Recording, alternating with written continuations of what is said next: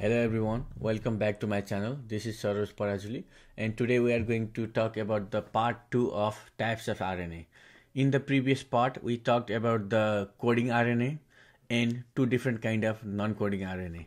So first we talked about messenger RNA, we talked about transfer RNA, and third we talked about ribosomal RNA. However, in this lecture we are going to cover the regulatory RNAs. And there are two different kind of regulatory RNAs, long non-coding RNAs and small non-coding RNAs.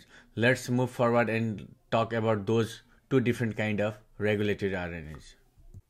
Now let's talk about the different types of RNA part 2.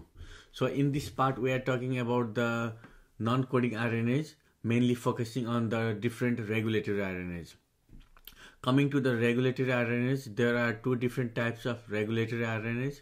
One is the long non-coding RNAs and other one is the small non-coding RNAs.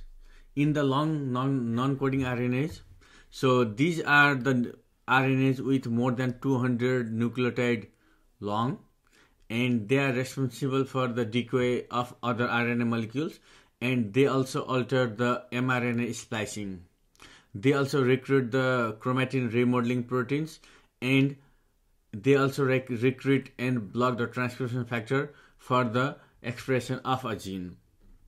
Next, in the small non-coding RNAs, these small non-coding RNAs are less than 200 nucleotides long. There are many different types of small non-coding RNAs. In this video we are going to focus on 5 different types of small non-coding RNAs: miRNAs, snoRNAs, snRNAs, siRNAs, and piRNAs. First we will talk about the microRNAs, or in short known as miRNAs. So these RNAs are responsible for the RNA silencing and also in the post-transcriptional gene silencing. Second, we will talk about the small nucleolar RNAs.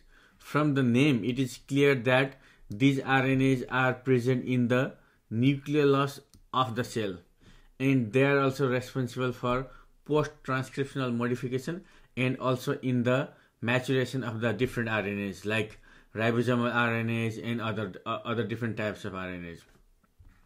And third type of small non-coding RNAs are the small nuclear RNAs, and this is also clear from the name.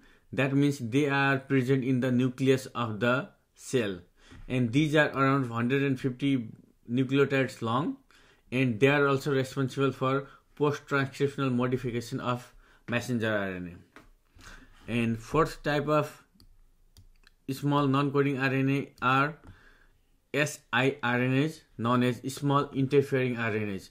These RNA are around 20 to 30 nucleotide long, and they are also responsible for RNA silencing and also in the post-transcriptional gene regulation. Fifth type of small non-coding RNAs are PV interacting RNAs, in short known as piRNAs.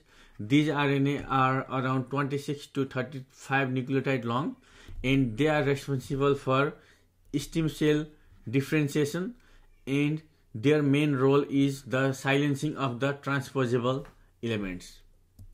In summary, today we talked about the different types of non-coding RNAs, mainly focusing on the regulatory RNAs.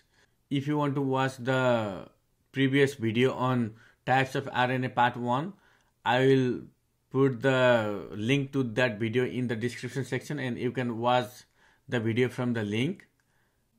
In the next video we will be talking about RNAi, or RNA silencing.